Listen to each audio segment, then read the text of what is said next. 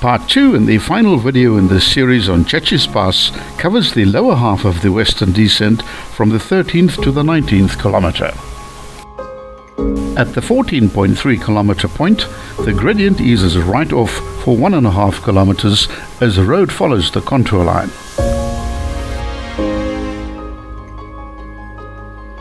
Along this section, the views to the left over the valley are exceptionally beautiful.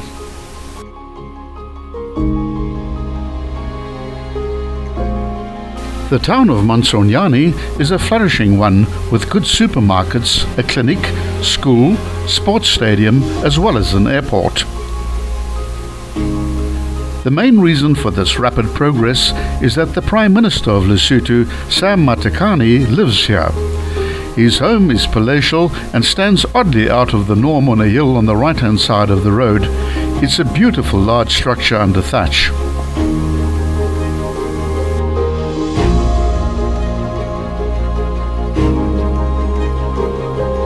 There's a sharp left-hand bend at the 15.8 kilometer point, which marks the start of the final part of the descent.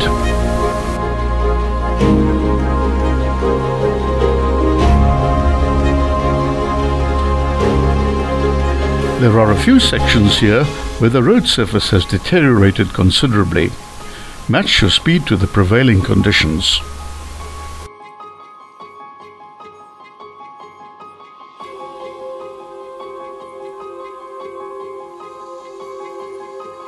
As is the case with most of the big passes in Lesotho, you should tackle the descents using your engine compression to slow your vehicle down rather than sit on the foot brake, which can easily result in your brakes overheating and possible catastrophic brake failure.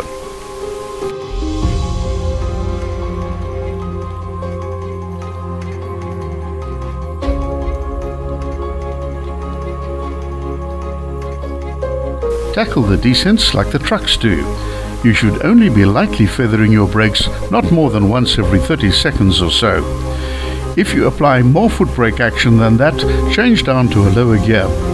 And don't worry about the high engine revs that you'll hear, this is quite normal. You will also not use any more fuel.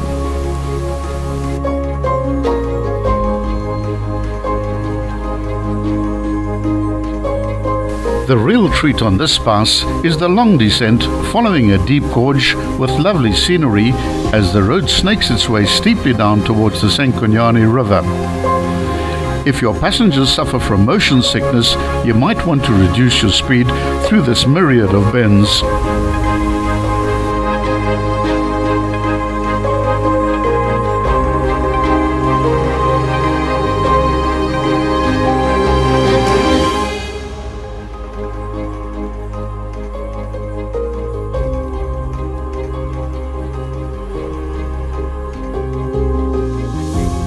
The pass ends at the bridge crossing of the Senqunyane River at the 19 kilometer mark at an altitude of 1,816 meters.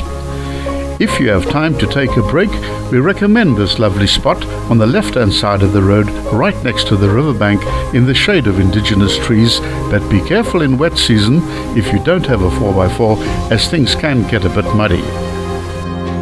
Across the road, just after the bridge, is the entrance to the Maraka Bay Lodge if you're looking for a restful and peaceful overnight spot with great food.